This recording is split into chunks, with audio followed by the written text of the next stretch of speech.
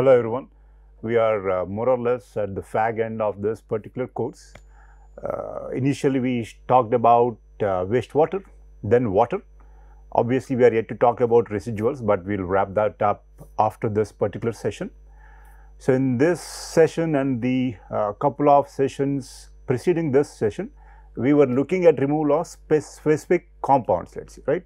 Specific compounds like calcium, magnesium, and if there are trace compounds, with ion exchange or with respect to nanofiltration or by using reverse osmosis. That's what we have discussed. In this line of understanding, if I may say so, or learning, let us look at one more aspect here. So we are going to discuss aeration today, right? But we did come across this aeration earlier. Where did we come across this? That was not in the context of water treatment though, or drinking water treatment. It was in the context of wastewater treatment or sewage, let's say, right? It was in the context of sewage treatment or wastewater treatment. There we were looking at supplying oxygen, electron acceptor to the relevant microbes so that they can catalyze the reaction where the waste or our waste is oxidized by oxygen, right? That's where we looked at. So in the context of water treatment too, we do, or obviously we are going to come across or use aeration, but where are we going to use this? Typically this, if it is used, will be used before primary treatment, so during or at the fag end of preliminary treatment.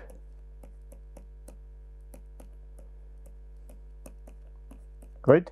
But the reason we are discussing it here now is I wanted to look at or look at the discussion or consider the discussion with respect to specific compounds in one go, let's see, right? So here we are talking about aeration and such. So let's look at what compounds is it that we typically try to remove by aeration.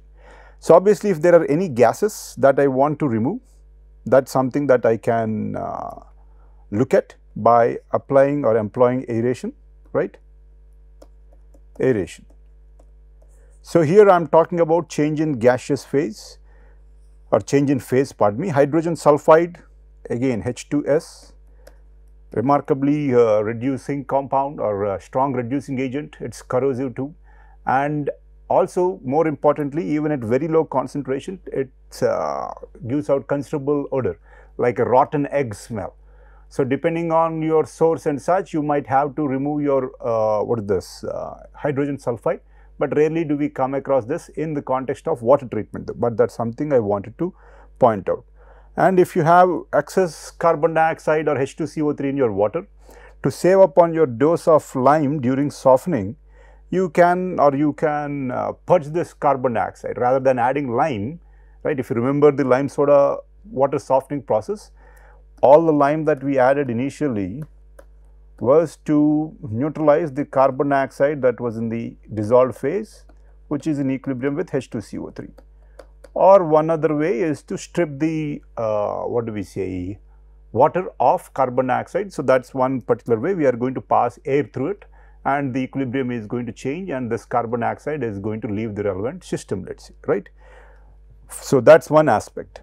But typically, at least in the context of water treatment, we are going to look at aeration in the context of or for iron and manganese removal. So let's first understand why we need to look at removal of iron and manganese and what are the typical states or forms these are present in and in what forms are they troublesome to us. Obviously, anything in excess is an issue, and we also already looked at the Bureau of Indian Standards which presents the information about the different standards for different compounds and such, right? So you can look at the standards there. So here we are looking at iron in the +2 oxidation state, ferrous, and manganese 2 in the +2 oxidation state. But in which conditions do they exist? They exist in reducing conditions, typically which goes hand in hand with acidic conditions, let's say. So reducing conditions meaning reducing environment, where is that going to be prevalent? That's going to be prevalent when your system has no access to the oxygen or to oxygen, which is one of the most widely available electron acceptor or the oxidizing agent out there. So where on earth will you have little oxygen? So obviously it's below the surface. So in the aquifer below subsurface, you will have relatively low oxygen content.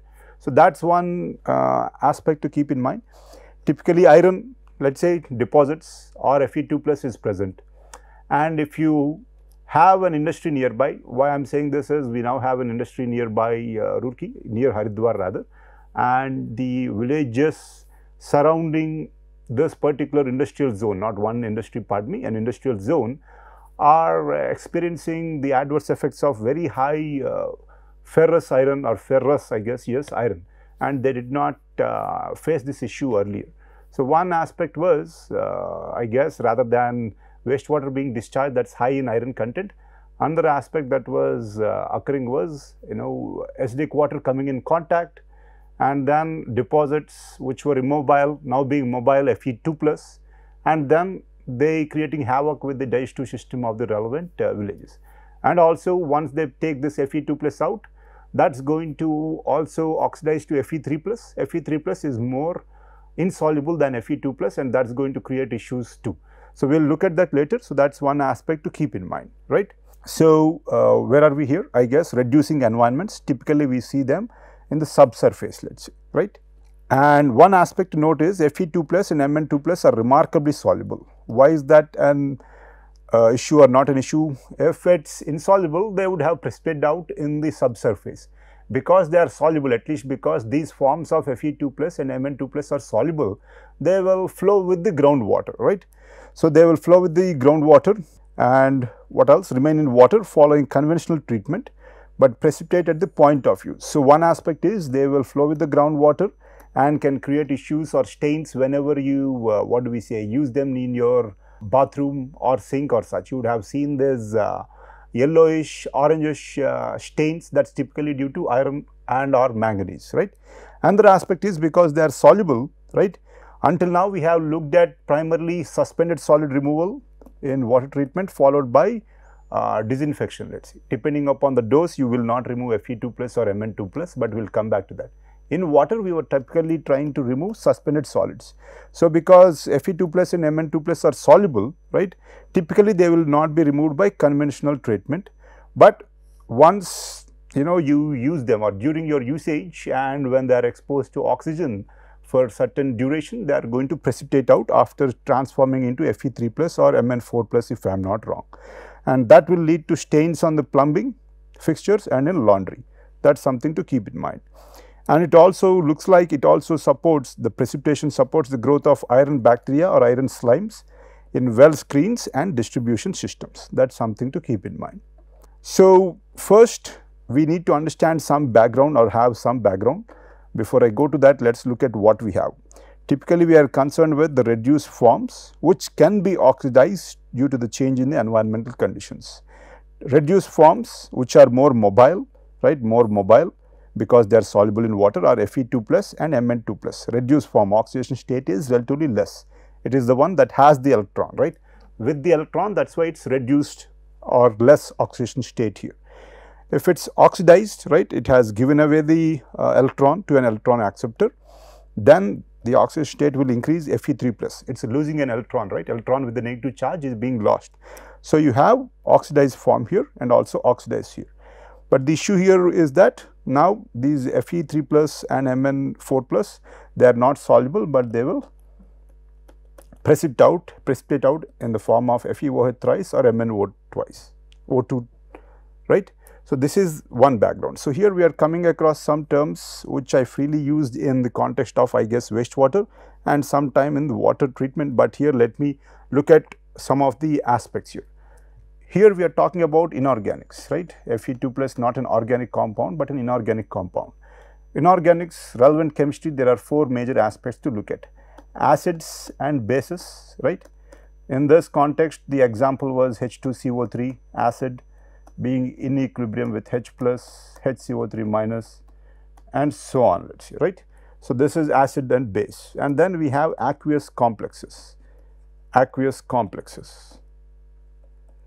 as in Fe3 plus or even Fe2 plus, if it's at higher pH, it can form a complex with a ligand OH minus, electron rich, right? It can form complexes, right?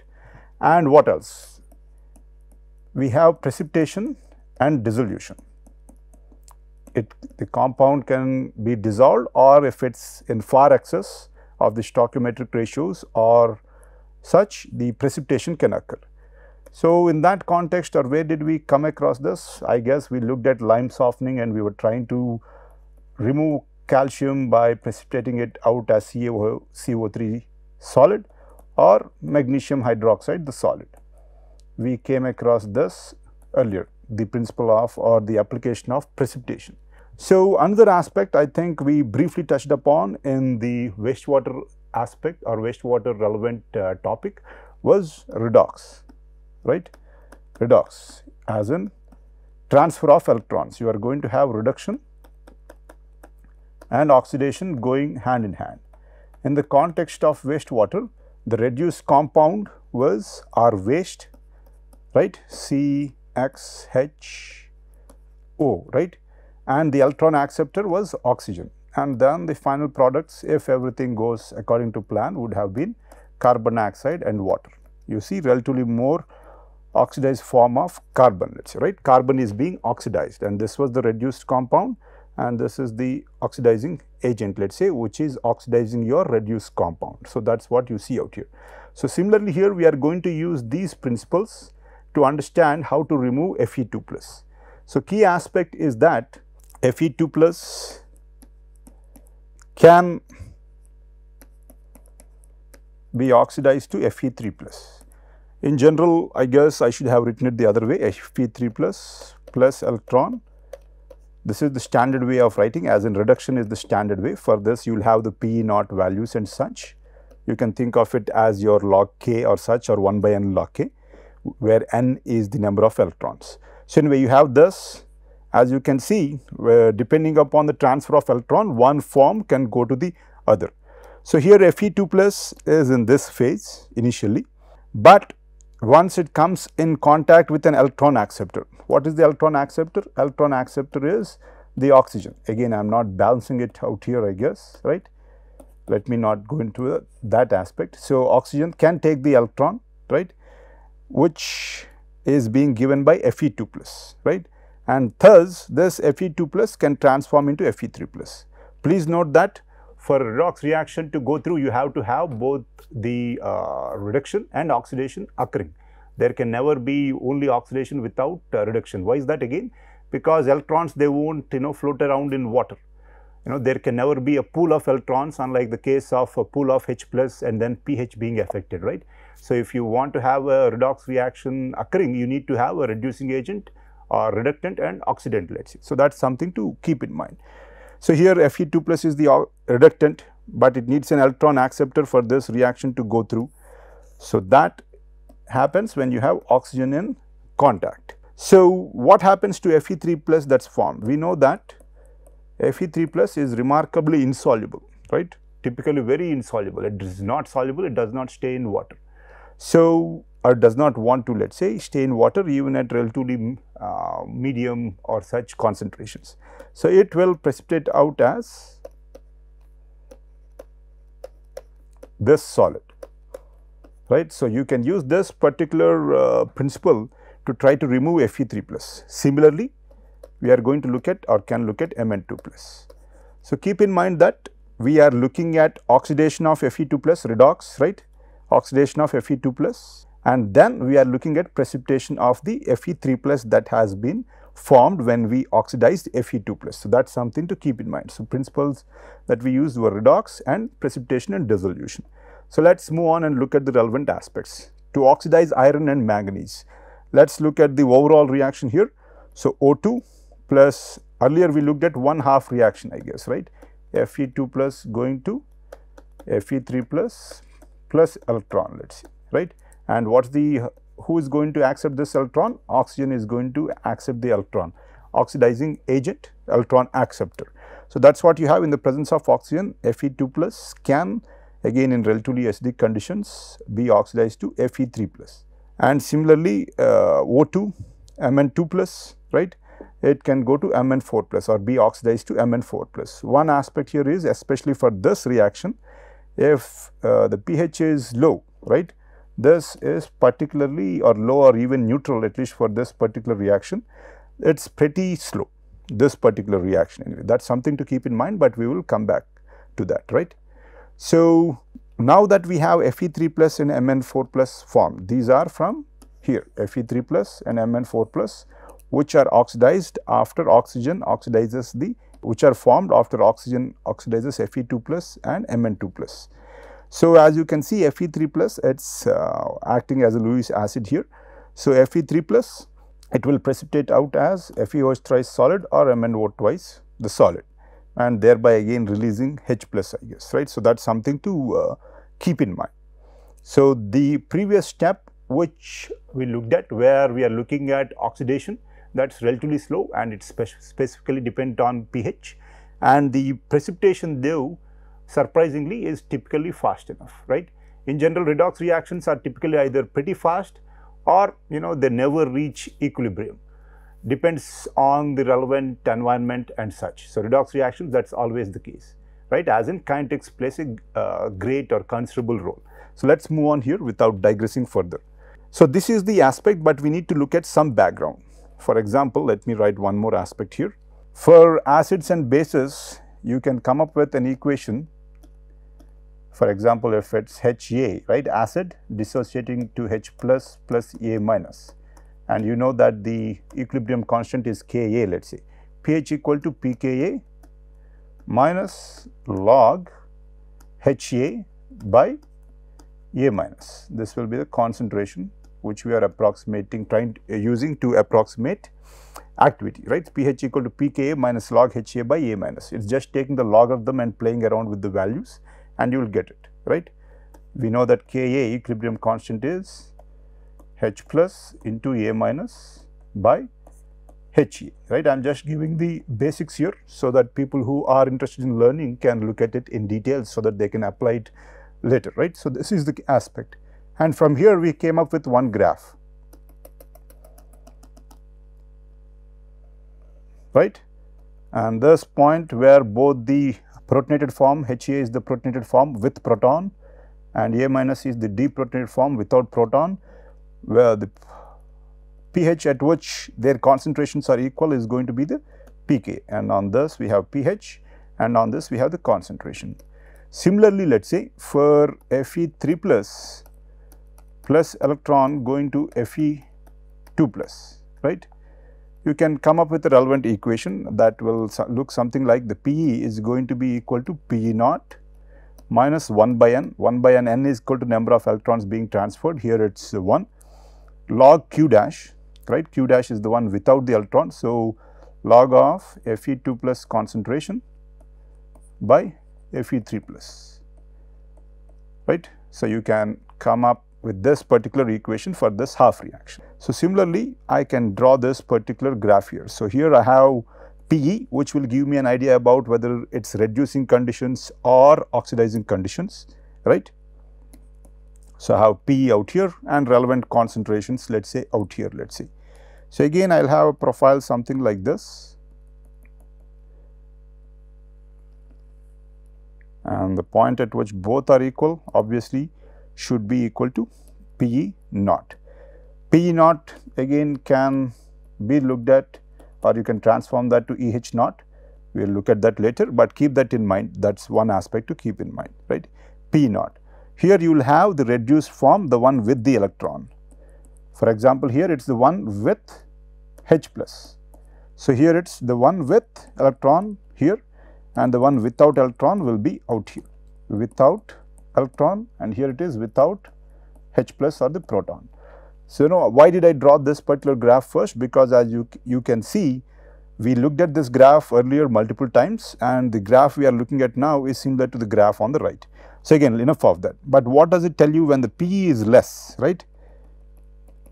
When the Pe is less, Pe is equal to minus log activity of the electron. When will the Pe be less? Pe will be less when the electron concentration is high. This is the hypothetical value obviously when we say activity of this electron. So, anyway, when Pe is less, that means reducing conditions prevail. When reducing conditions prevail, what form is predominating? Fe2 plus is predominating. And when oxidizing conditions prevail, as in when you have high Pe, oxidizing conditions prevail. This is reducing conditions, here oxidizing conditions. What form is prevailing? You can see Fe3 plus is prevailing. So, this also gives you an idea about what do we say, which form predominates when water has certain characteristics. With a simple ORP probe, you can put it in water and see whether it is what do we say, whether it typically is in reducing conditions or oxidizing conditions. So, let us look at that particular piece of information. So, EH, as I mentioned, you can look at it in terms of PE, right, PE of the particular sample, and you have pH here on the x axis, let us say. So, this is like a predominance area diagram, something that we looked at earlier. So, forms of iron in water as function of redox potentials, right, redox potentials versus pH constructed with what is the total iron activity is 10 power minus 7, and this total iron can be in the form of Fe2 plus or Fe3 plus, which can also be precipitated out, right, that is something to keep in mind. And it also has some sulfate and other carbonate species, let us see, temperature and pressure are given, but let us not go into that. So, when the EH is high, water is oxidized, when our oxidizing conditions prevail, when PE or EH is less, reducing conditions prevail, that is something to keep in mind. When reducing conditions prevail and pH is relatively less, you see Fe2 plus predominates, right. But in relatively oxidizing conditions, what do you see? You see that Fe3 plus prevails, right, Fe3 plus, right, Fe3 plus prevails. Here you see the complexes, aqueous complexes, which we discussed earlier. But at slightly higher pH or neutral pH, you see that FeOH thrice starts predominating. So, here it is this zone that I am talking about. So, in the neutral pH, this is the neutral pH in this range more or less pH 7 or 6 to 8, and in this relatively oxidizing conditions, what do you see? Fe2 plus will not stay as Fe2 plus, it will be oxidized, and that oxidized Fe3 plus will precipitate out. So, that is what you see here, right. So, we are going to use this particular background to look at the pH that you want to maintain and such. Same case with Mn2 plus, here Mn total manganese total is 10 power minus 6. At low pH and relatively reducing conditions, I guess it stays as Mn2 plus, but at relatively higher pH, here note that it does not occur, or the oxidation does not occur at neutral pH values. That is something to keep in mind. It is at relatively high pH values. Typically, we are looking at least pH of 9 and such. So, at pH of 9, you see that the solid is going to be formed, right. Even though if you want to have it at neutral pH, you can do that, but then the EH or the redox potential has to be pretty high. That is something to keep in mind, right. So, you can understand how it transforms, or how the system transforms between one form to the other based on the EH and the pH, based on the redox potential and the pH. In groundwater, where there is no oxygen, typically reducing conditions prevail. That is why Fe2 plus and Mn2 plus are what do we say, abundant. But out here above the surface, where oxygen, which is an oxidizing agent, is aplenty, you are going to have oxidizing conditions prevailing, and thus you see that the oxidized forms are going to prevail. And in general, at neutral pH and such, if oxidizing conditions prevail, you see Fe2 plus and Fe and Mn2 plus, they precipitate out as FeOH thrice or MnO twice. So, that is something to keep in mind. So, let us go through. Iron and manganese can be removed in situ. In situ is in place itself. So, injection wells around the water supply wells. For example, if this is my water supply well that is drawing water out, I can have injection, let us say, of oxidizing agents or such that I am going to inject oxidizing agents or such around my particular extraction well. This is my extraction well, so that I can precipitate out Fe2 plus and Mn2 plus. So, it can be as simple as purging it with oxygen or a benign oxidizing agent, let us see, right. So, that is something to keep in mind. Sequestration, as mentioned, you know that, or we talked about aqueous complexes being one other way to what do we say, in one other form into which the inorganics, especially the metals, can transform. For that, you need a ligand. Ligand that we looked at was OH minus, but here if you add phosphate, right, that will make the relevant Fe2 plus and Mn2 plus remarkably more soluble, and they typically won't precipitate. So, here they are using the term sequestration, right. So, that is one particular aspect. So, treatment with green sand, right. Natural iron, it is, I guess, what do we say, not exactly right to call this an ion exchanger, but let us see the relevant reaction. Right, you are going to have green sand and they are going to coat it with this MnO2, right, different ways to coat it. And when that comes in contact with Fe2 plus at relatively higher residence times, you can see the relevant, I guess this is going to be reduced, but you see that Fe3 plus, Mn3 plus and Mn4 plus are going to be formed, which are the oxidized forms, which are then going to precipitate out, right. That is one particular way. So, this is the media which is coated with MnO2. But after some time, obviously all that media will have to be regenerated because it has been exhausted, right. This MnO2 is being reduced, let us see, I guess, right. Okay. So, I am going to add a strong oxidizing agent to oxidize this reduced compound or reduced form of manganese. Mn2O3 plus KMnO4 goes to this particular form. Again, I am what do we say, oxidizing it so that it can be reused. The media can be reused here, right. What is the media? The media is green sand. Okay, oxidation. So, we know that we can form precipitates. The title of this session was aeration. So, in general, as we saw, even at relatively moderate redox potentials, relatively higher, but I mean not very high, but high enough oxidizing potentials or redox potentials, and at neutral pH you can easily remove Fe in the form of FeOH thrice. But Mn, not really. You have to see to it that the pH is higher if you want relatively faster kinetics, right. So, that is something to keep in mind. So, what is it that can happen? So, I guess this is the overall reaction out here. This is added, I guess, or is relevant. If not, the pH is going to decrease, right. So, that is one aspect to keep in mind. Fe2 plus, reduced form, oxygen, oxidant, reducing agent, oxidizing agent, and then you have the relevant precipitate out here, let us see, right. And then once it is precipitated out, you can let it settle and filter it out, right. Again, as I mentioned, aeration, typically we will use that in the preliminary treatment or right before primary treatment, or you can add chemical oxidizing agents. So, chlorine, different forms of chlorine, KMnO4, but this is typically costly, and with respect to Mn2 plus, or if you have Fe2 plus bound to natural organic matter, it is very difficult to remove it. We looked at aqueous complexes, right. Complexes, we need metal and ligand. Ligand examples, what did we look at? We looked at OH minus, we looked at phosphates. And another ligand, electron rich is NOM, which is a nuisance. And as you can see, it also acts as a ligand and complexes with Fe2 plus, right. Fe2 plus and NOM, right, at least with Fe3 plus it does form it. So, you see that if you are adding an oxidizing agent, let us say, you might not be able to oxidize the Fe2 plus because it has formed a complex with the natural organic matter. So, that is something to keep in mind when you are adding oxidizing agents, or even trying aeration when your NOM is very high, if it is bound with the relevant metal. That is something to keep in mind. Again, KMnO4, relatively strong oxidizing agent, but relatively costlier too, right. So, the relevant reactions. So, here we will look at stoichiometry or such. These are the kinds of questions that are typically asked. So, that is for you to look at. Again, HCO3 minus, typically to see to it that the pH does not decrease. Without it, obviously the pH is going to decrease, let us say, right. So, here you have the relevant solids being formed and Fe2 plus being oxidized, Mn2 plus being oxidized and precipitated out. And lime soda ash softening, Fe and Mn can also be removed during softening if pH is raised above 9.8. If you look at that EH-pH diagram, you will be able to visualize that, right. So, I guess some of it can be removed during lime soda softening too. I guess with that we are done with aeration, and then we will move on to looking at what do we say, residuals and their relevant treatment, right. With that, I will end today's session. Thank you.